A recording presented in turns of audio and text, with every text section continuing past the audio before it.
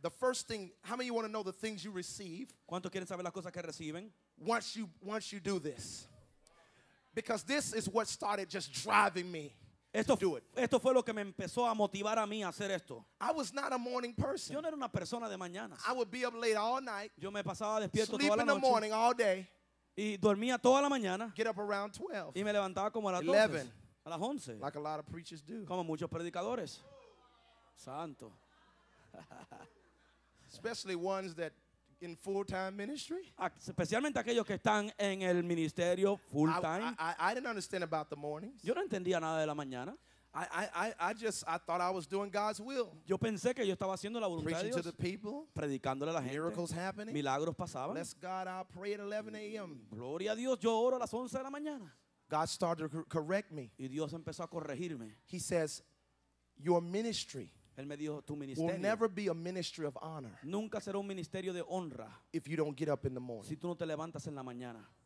Well, the Bible says, where God, it says, if a man therefore purge himself of these, he shall be a vessel of honor, Dice que si el hombre se purifica de estas cosas será un vaso de honra, sanctified and meet for the master's use. santificado para el uso del maestro. I thought that vessel of honor or the vessel of dishonor that's mentioned in 2 Timothy was talking about, a vessel of honor that lives right, that lives holy, but it don't mean that at all. Y no significa eso. If you look those words up, Si usted busca esas a palabras, vessel of honor, un vaso de honra watch this, means a vessel of low means. significa un vaso de low means, Low means, low level, low rank. de bajo rango o de baja habilidad means.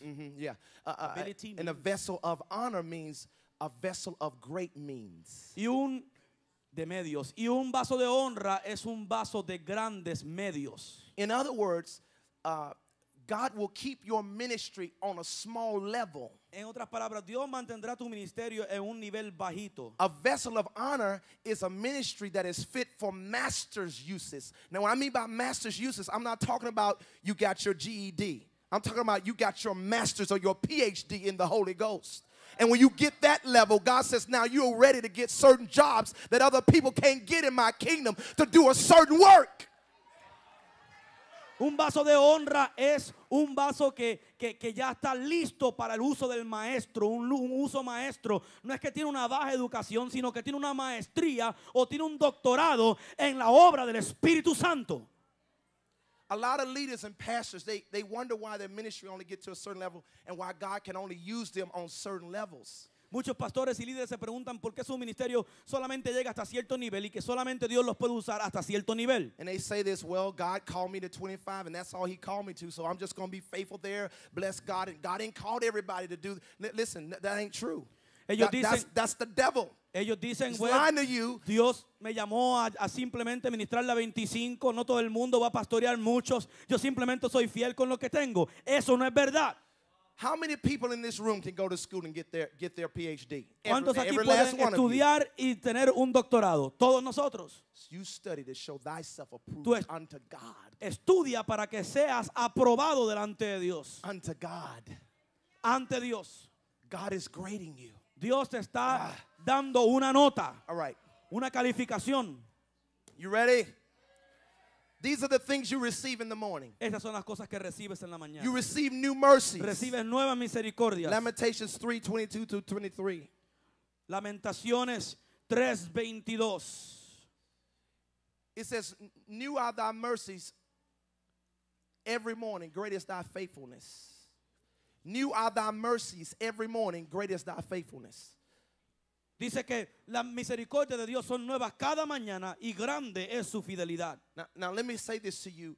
It didn't say new is your mercy. It said new is your mercies with an S on it. That's big. That's huge. No usa la palabra misericordia, sino usa la palabra misericordias en plural. Eso es grande. You want me to show you one mercy? Quiere enseñarle que le enseñe una Now, misericordia. I told you this last night, but I got to show you scriptures to show you the magnitude, how important it is for you to get up and receive a new mercy every morning from God.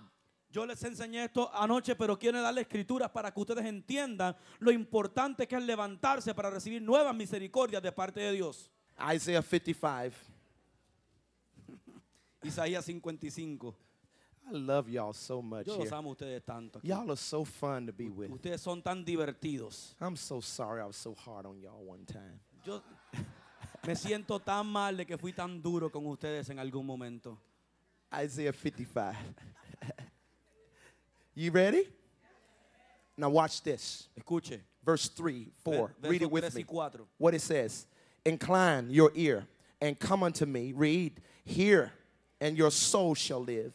And I will make an everlasting covenant with you, even the sure mercies of David. Inclinad vuestro oído y venid a mí. Oíd y vivirá vuestra alma. Y haré con vosotros pacto eterno, las misericordias firmes a David. Behold, I have given him for a witness to the people, a leader and a commander to the people. Now, in other words, watch this. God is telling them, David is long time dead. He's saying, you come unto me and give ear to me. He says, I will make the same covenant I made with David with you. Él dijo, en otras palabras, ya David se murió hace tiempo, pero si tú vienes e inclinas tu oído hacia mí, yo te voy a dar a ti el mismo pacto que dice con David. God don't just have mercy. Dios no tiene simplemente misericordia. He have many, many multitudes and thousands and tens of thousands of mercies, different types of them. And just one of them is the sure mercies of David.